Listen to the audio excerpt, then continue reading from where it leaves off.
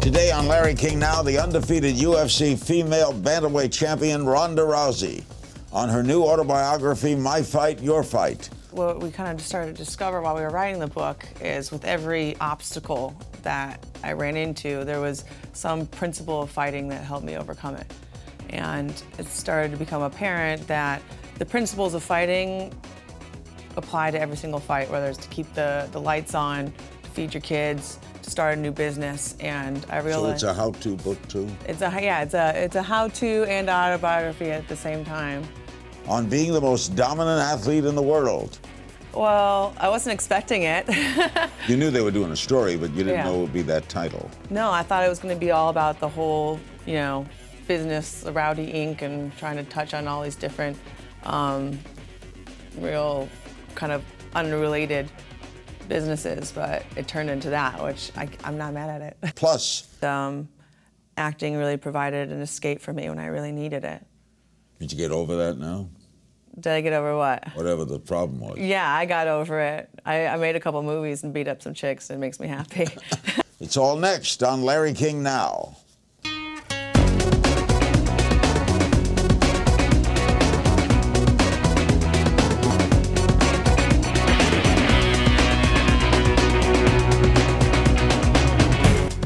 Welcome to Larry King Now. Our special guest is Ronda Rousey. Sports Illustrated anointed her the world's most dominant athlete, a bronze medalist in judo during the 2008 Beijing Olympics, a professional record of 11-0, the UFC women's bantamweight champion. Her next fight is against Brazil's Bethe Correia at UFC 190 in Rio de Janeiro, Saturday, August 1st. You can see her on the big screen in the film Entourage.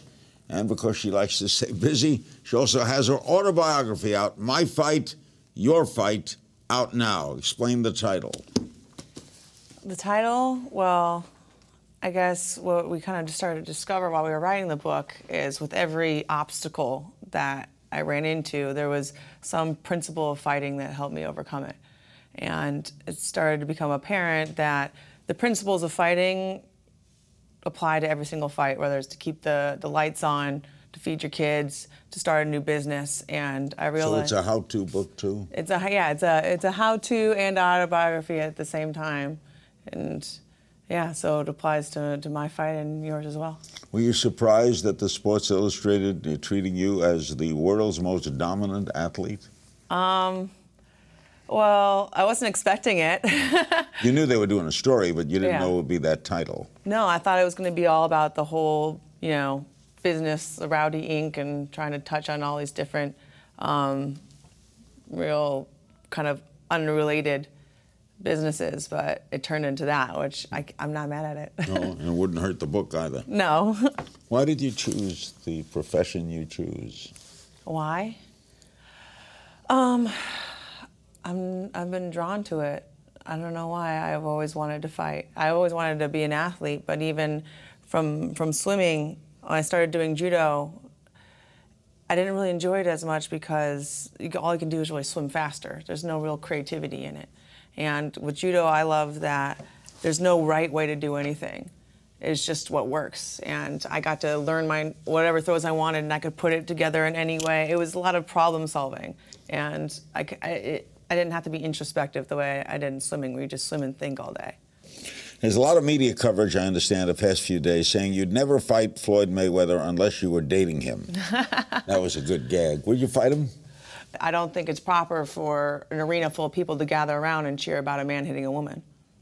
You're correct. That'll never happen. Yeah. All right, in 2011, Dana White said he'd never let girls fight, and then you came along. What changed Dana's mind?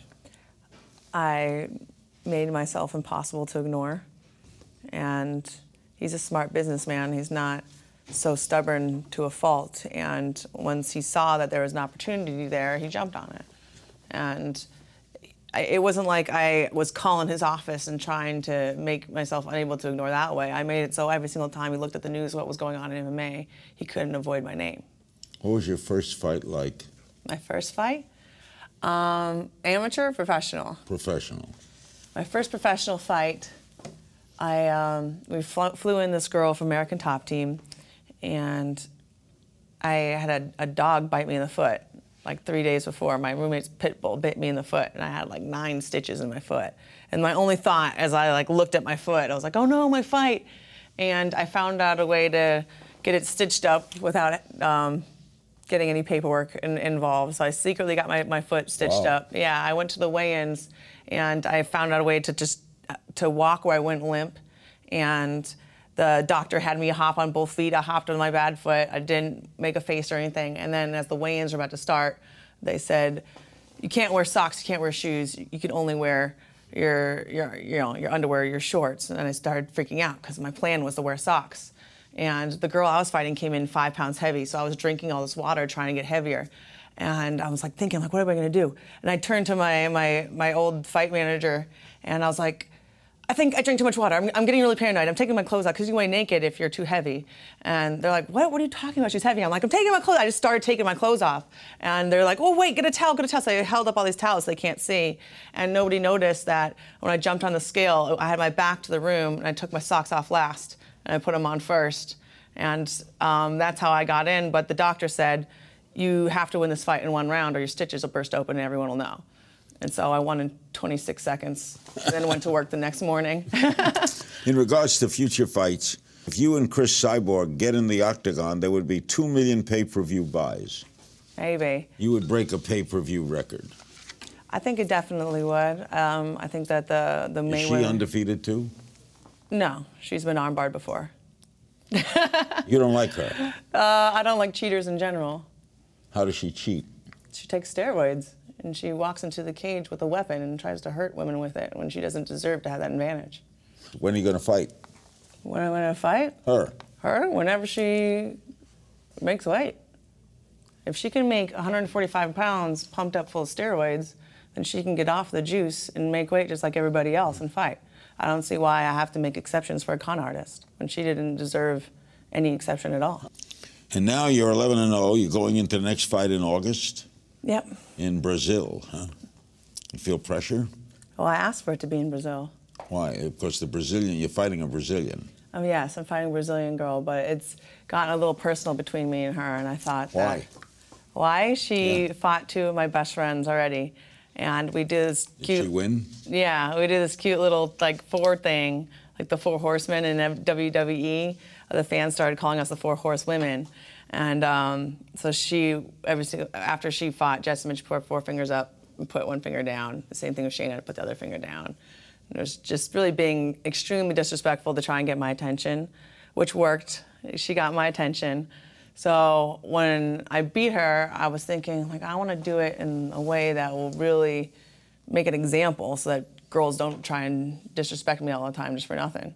And so I thought that we were going to Rocky IV this chick. I'm going to go to her hometown and beat her there. What's the longest fight you've had?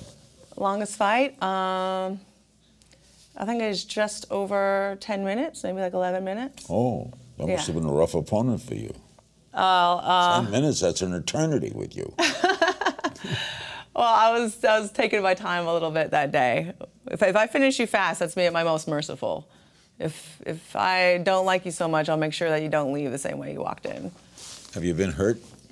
I've never gotten a single bruise from getting hit in a fight yet. But when I fought Liz Carmouche, she got me in a crossface. And she bruised my eye, she cut the whole inside of my lip, she dislocated my jaw. And I was pretty close to probably breaking my neck in front of everybody.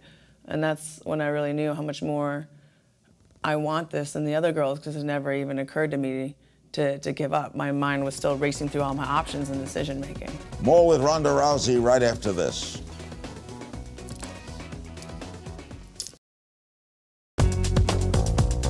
The book is Rousey. Sports Illustrated calls her the world's most dominant athlete. You can't argue with that.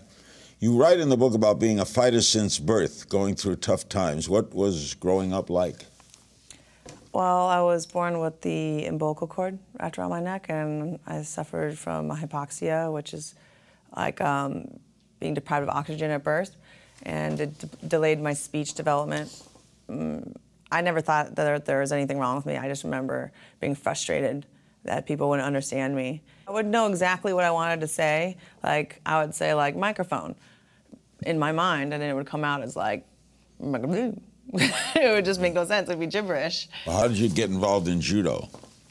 My mom was the first American to ever win the World Championships in judo back in 1984. And when we moved from North Dakota to LA, all of her old teammates had opened up clubs of their own. And she just went to go visit, and I went and tried it out.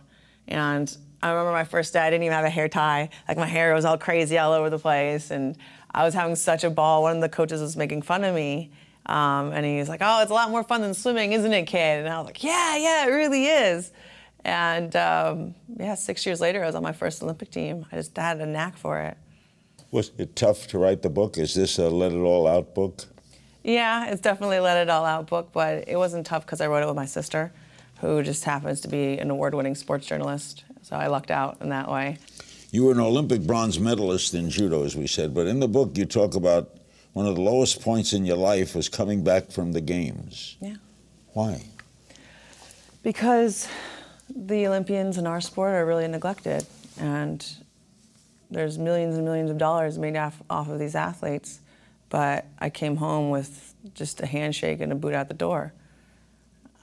My family probably spent, hundreds of thousands of dollars trying to get me to win an Olympic medal, and they sent me home with 10 grand and then taxed me on that 10 grand, and it paid for half of a 2005 Honda Accord. And there's no job placement for Olympians, there's no scholarships. It's just, thank you for devoting your life. Maybe you can drive a cab, something like that. So fighting never helped me get a job ever, except for to be a cocktail waitress in Crenshaw. So the first real money was in MMA. Yeah, but not for a while. I know. Not for a while. You struggled. Yeah, but I don't know, sometimes I miss those days a little bit. I call it the simplicity of the struggle versus the complexity of success. And it was hard, but it was simple. I knew exactly what I needed to do. I needed to go work this amount of hours and train these amount of hours, and I needed to pay these bills and win this fight, and that's it. Always been self-confident? No. You're very self-confident. I come across that way? That's good. No, you have no doubt you're going to win every fight, right? Not at all. No. Well, my mom raised me to think that way. She would say, someone's got to be the best in the world. Why not you? Have you had fear in the ring? Not so much when I'm in there, but yeah, I'm scared every fight. But I'm not really scared of physical harm. I'm scared of losing everything I've worked for, because there's been so much work put in that I stand to lose it every single time I go out there and put it on the line. And I fear failure more than physical harm every single time. And if I wasn't scared, then I couldn't be courageous. I'd just be reckless. Are a lot of the fighters friendly out of the ring, out of the octagon? Yeah, the vast majority of them are. Think about it. The person you're fighting, you have more in common with that person than anyone else in the room, because that's why you guys are fighting over something. It's both so important to you both, and it almost bonds you in a way with that person. You think John Jones will be welcomed back to the UFC? I don't know. I don't know, but I think that him staying active is probably the best thing for him. Free time. He's suspended indefinitely, right? Yeah, he is. But I would like to see him busy as opposed to having a lot of free time on his hands. We'll talk with Ronda Rousey about acting, and we'll be right back.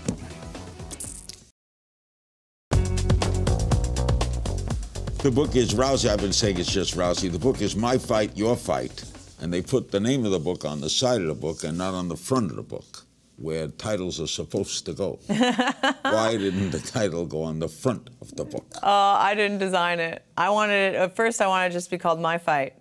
And then there was some debate about it, and so we compromised on My Fight, Your Fight. But they put it on the side. And it moved to the side. A lot of talk about the pay difference between male and female actors. You're in movies now. We'll talk about that in a moment. Do male fighters make more than female fighters? Well, I don't know exactly what everyone else's contract looks like, but I think within the next few fights, I'll be in the top, I don't know, 5 or 10 money making of all time in MMA. So I'm paid well. Is there big money in MMA? Well, a lot more than Olympic judo. Yeah, How did you come to get into being the Expendables with Sly? I just got a call one day that Mr. Stallone would like to meet with you, and I had no clue why. And so I met with him one day, him and his producer, I think it was Kevin King, and me and my manager, and me and my agent, Brad. And I think we just had one meal, and I had no idea what it was about. He brought up Expendables, would you be interested? And I said, of course, and he wanted to meet again, just me and him, I think, to make sure that I wasn't crazy. So I wouldn't have like a babysitter to kick me under the table if I was about to say something nuts. And then I met with him one more time after that just to read lines with him. So he already gave me the part before I even read lines. And then he took me, we were about to leave, and he took me into his office and like gave me some lines. And he was standing around and like yelling and doing all these different things, giving me acting 101. And he had faith in me from the very beginning, even with zero experience. He's a great guy. He really is. I like Sly. Got a nice wife, good family. Yeah, a lot of fun. Incredible. Did you take to acting right away? Yeah, I loved it. And I was going through a little bit of a stressful time in MMA. I just finished doing The Ultimate Fighter, which was a really bad experience for me. Why? Just because I felt really disrespected and trapped in a situation I couldn't get out of. And acting really provided an escape for me when I really needed it. Did you get over that now? Did I get over what? Whatever the problem was. Yeah, I got over it. I made a couple movies and beat up some chicks, and it makes me happy. I don't think you get over anything. Now tell me about your part in Entourage. I'm me.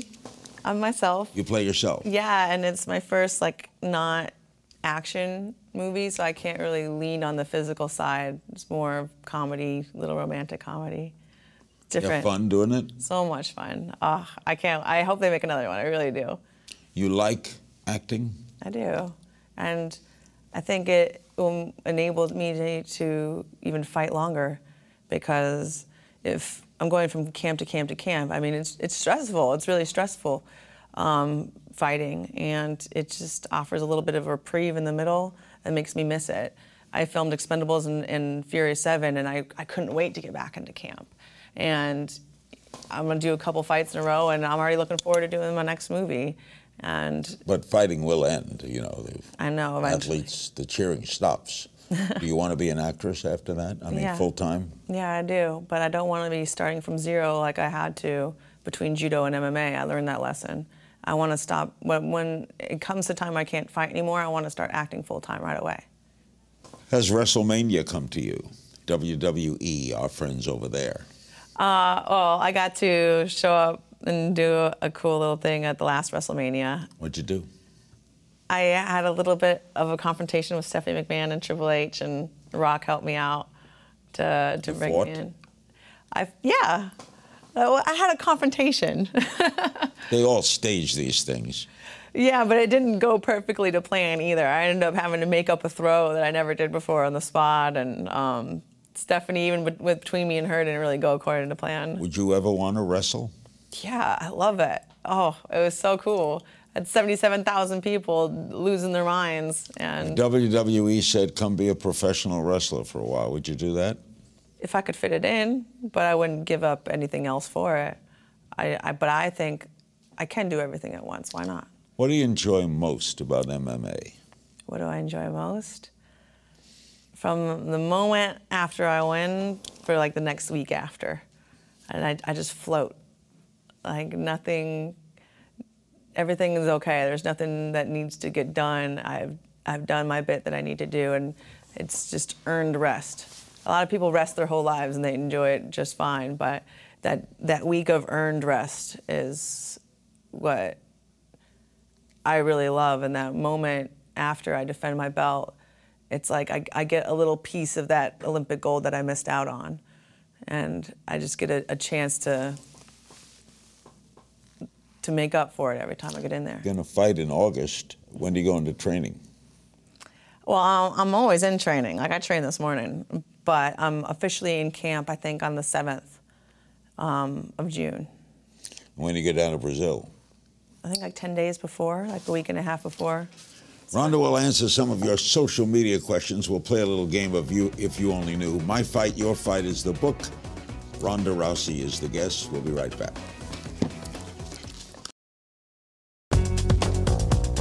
The book, My Fight, Your Fight, Ronda Rousey, made the front cover of Sports Illustrated as the world's most dominant athlete. She is quite a lady. Are you dating anyone? No, not at the moment.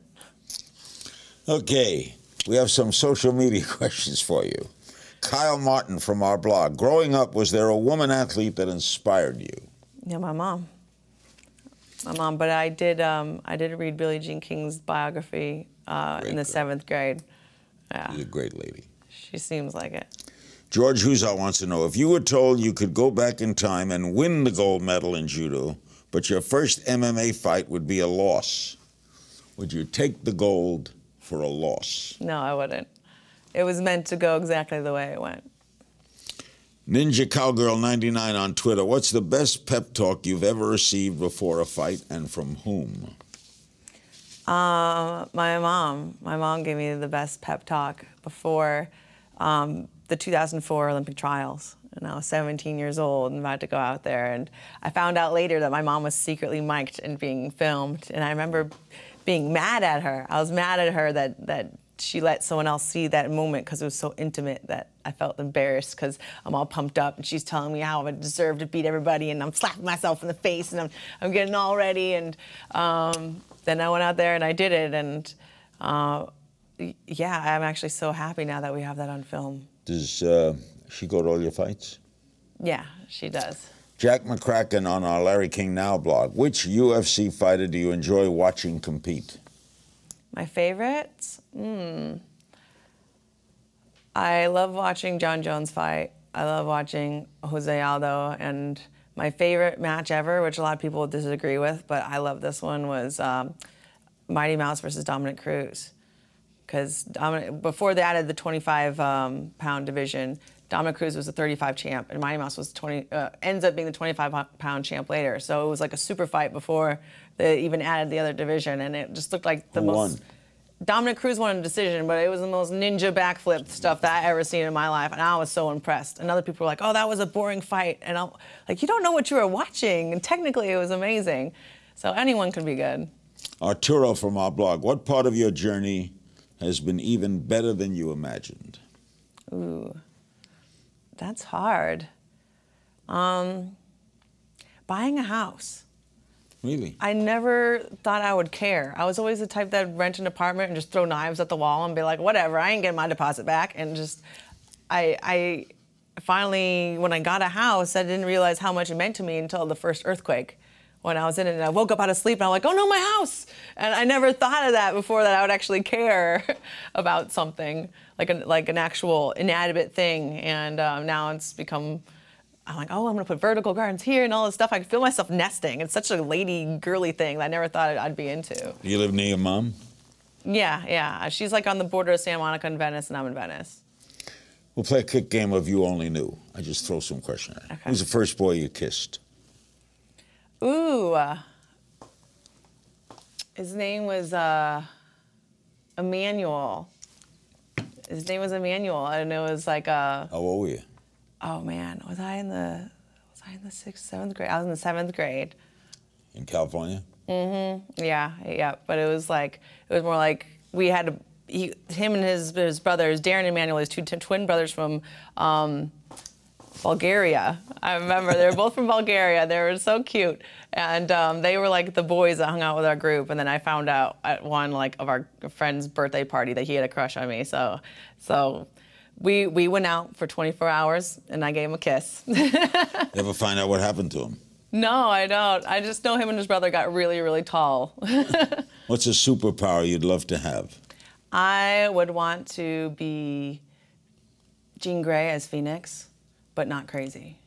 Someone you'd love to face in the octagon?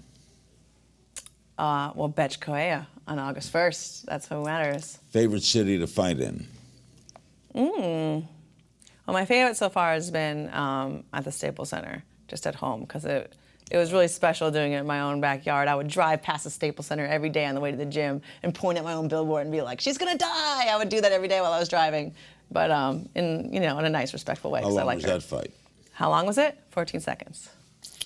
If you were in the WWE, what would your name be? Well, Rowdy, from Roddy Piper. That's where it comes from. Music you listen to working out? Hector Lavoe. Favorite movie besides the armbar? Favorite move, rather, besides the armbar? Ooh. Well, I would say an Uchimata. Favorite fight scene of yours in a movie? Ooh. Well, there's Roddy Piper in They're Alive, which was like the longest fight scene ever. I thought it was very cool. And then pretty much all of The Raid and Ong Bak. You have a pet peeve? People that pick at their feet. Like, I don't know why. I don't like that either. And I do a lot of like barefoot stuff, and so if someone's like picking at their feet and then like try to like grab my gi, I'm like, ooh, feet hands. Like, I don't know. You're a delight, Ronda. Thank you so much. Don't mess around with me, Ronda. Okay. Don't mess around. Ronda Rousey, my special guest. Make sure you go buy her book, My Fight, Your Fight. It's in stores now, and you can see her in Entourage. And remember, you can find me on Twitter at King's Things. I'll see you next time.